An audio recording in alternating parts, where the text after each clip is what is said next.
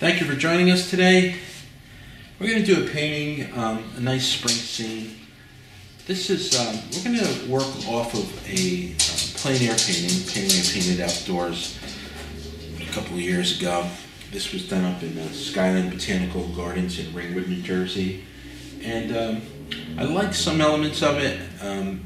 Again, you know, sometimes when you go outside to paint, your goal is to make a finished painting, and you set out to do that. But sometimes it's just to get basic information, and that's why these trees seem to be unfinished.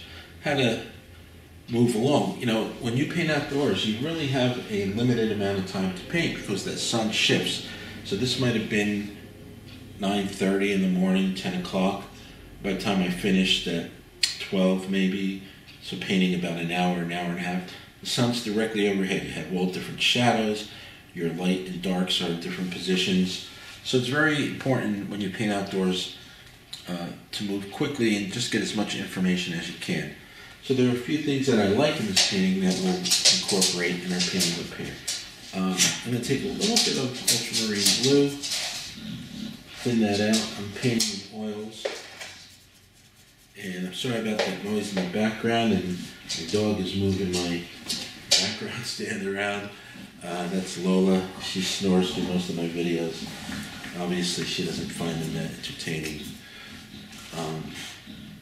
And again, real quick, I like to do this in every video, just go over what colors we have out.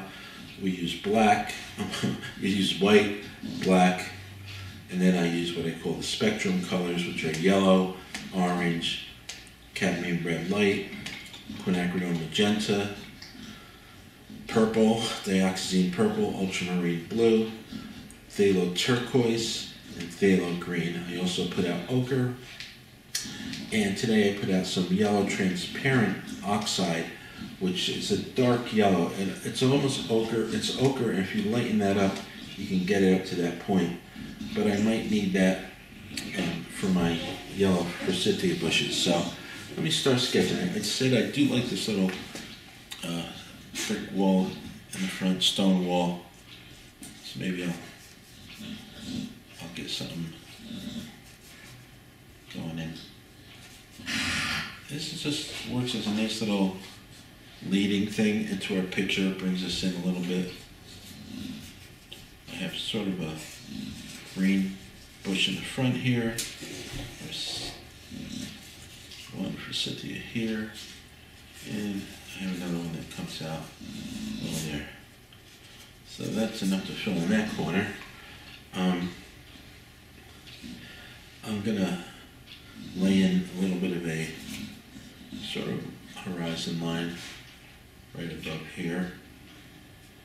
So I don't want to be dead center, so I'll go under it a little bit. That's just a little compositional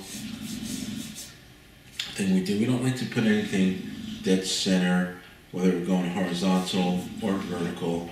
So if this is about my halfway point, I'm just going to bring that line under there.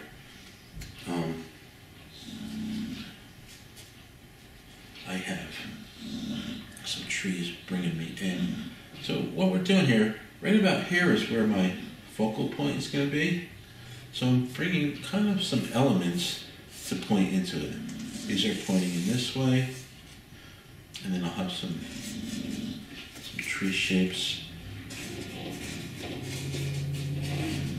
in this way. Notice how my wash thinned out much better here. I don't like this heavy stuff. This is much better. And then I might have a tree line going back here. And again, think about your composition. Are they bringing it into your focal point? And let's get our little tree shape. And again, this is our center. So my tree's going to probably start off this way a little bit. I'm not going to paint it perfect at this moment, but I do want to get basic shape. Now these cherry blossoms have some really heavy legs to the trunk. We don't want to make it too symmetrical, so I think we have a little bit more on that side.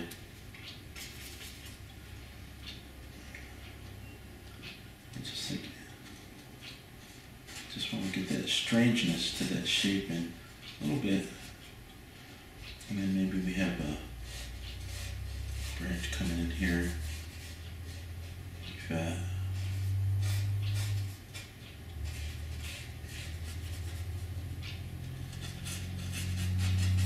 Right, I don't have to commit myself to perfect shape yet to those branches, but I kind of know, I want to know where they're going.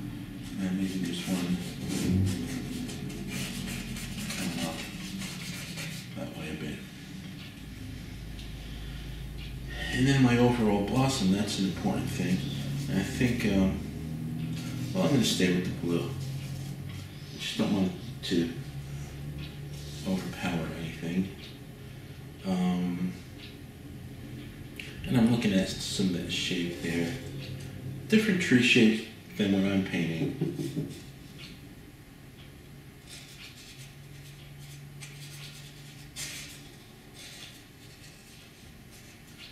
This guy gets up there.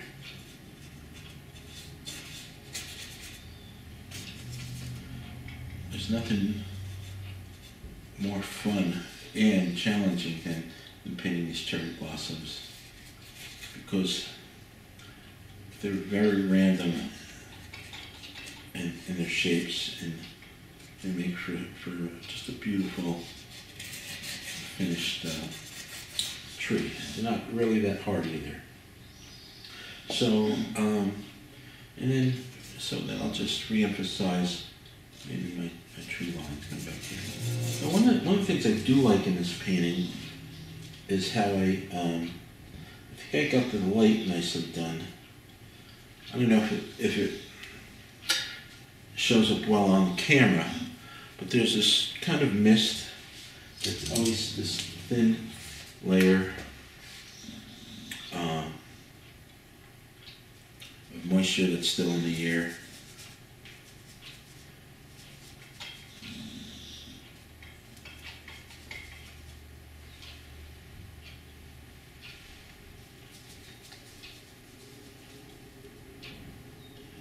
A little bit of ultramarine blue. And by the way, in case you can see it on here, I also laid out some gray tones, just 7, 1, 2, 3, 4, 5, 6, 7. I didn't need to go any darker than that because there's really, spring, there's really nothing. I look out the window here and I see there's nothing, there's a lot of foliage and background things going on. There's nothing nearly as dark as that. And we do go with pretty light, so this works well. So let's see if I can get that going here.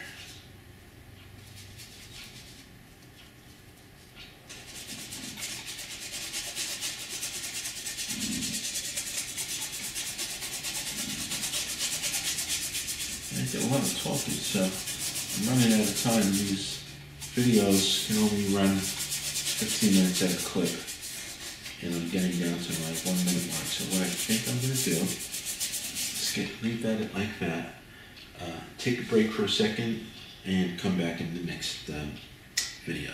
Thank you.